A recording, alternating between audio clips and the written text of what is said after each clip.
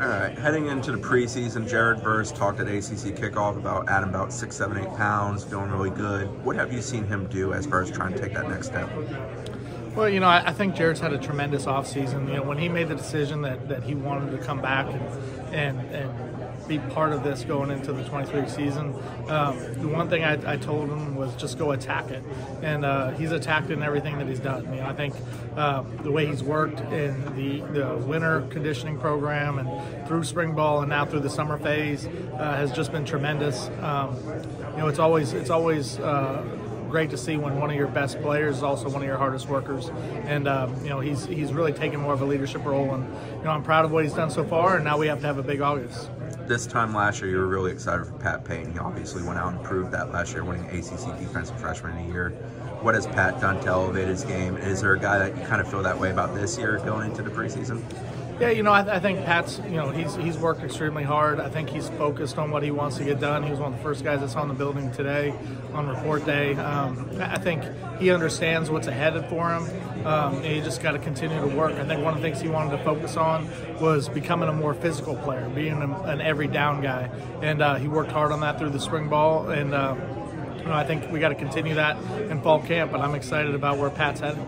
Is there a guy that kind of feel like is in that similar role where Pat was a year ago? Well, I think, the guy that I think is going to jump out and hopefully play a big role for us is Gilber Edmond. He's a guy, obviously, that transferred in that has a lot of playing experience from his time in South Carolina that was really just getting acclimated when he got here in the spring. I think he's had a really good offseason, and I'm excited to see where that goes. And Byron Turner has had a really good offseason. He's up to 245, and the healthiest he's been. He made some impact on special teams a year ago, but I think he's ready to take the next step as a defensive end.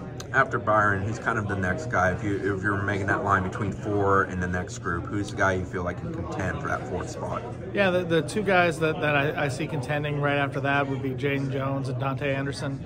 Jaden, there's still a lot to learn about who he is and what he's about because he was coming off the injury, but I thought he had a really good offseason. I was excited about him in the recruiting process. He's really worked hard to get himself back healthy, and so I'm excited to see him get to work. And then Dante's a guy that just continues to improve. I thought he made a big jump in the spring. He's had a good summer, and I'm looking for him to continue to improve this fall. Is Braden Fisk a guy who I know he's going to primarily play on the inside, but is he a guy that can potentially help you here and there, spot duty on the edge, doing some things when you guys change up your fronts?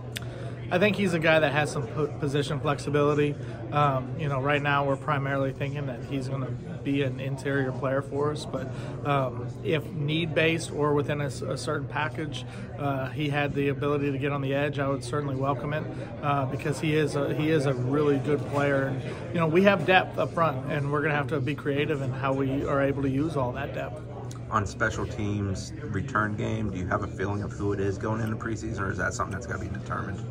There's a little bit of both. We've been, with the kind of the changes of how college football rules are now and the ability to use a ball in the off season in the summer, we've been working with those kick returners a lot in the summer, and guys are getting good work. I think, from a punt returns perspective, you've had Ja'Kai Douglas back there, you've had LT back there.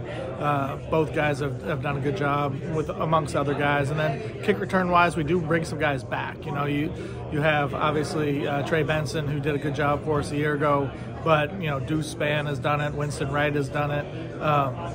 Having Keziah now have a chance to be eligible and play, I think is going to be big. So there's a lot of bodies that I think have the skill and the ability to do it, and then we just got to, as we go through camp, figure out who's going to put us in the best position to be successful in those units. Is Destyn Hill a guy who could potentially help you in the punt Absolutely, return game? Yeah. Well, Destyn, yes, in both. He's gotten a lot of work as a kick returner, but I think he could potentially help us either. But really, I think he's very comfortable catching kicks right now, and I would see him having an impact on that unit. The rest of the special teams, as far as the kicker, punter, long snapper, they all return. What is there with the significance of guys having kind of that just understanding of one another year over year?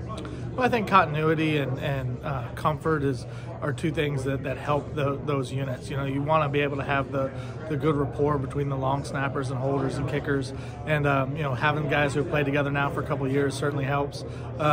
You know, I think, you know, we're going to have good position battles and let the competition kind of play out through camp. But I'm excited about the group of specialists as a whole, and I think we have an opportunity to be very good there.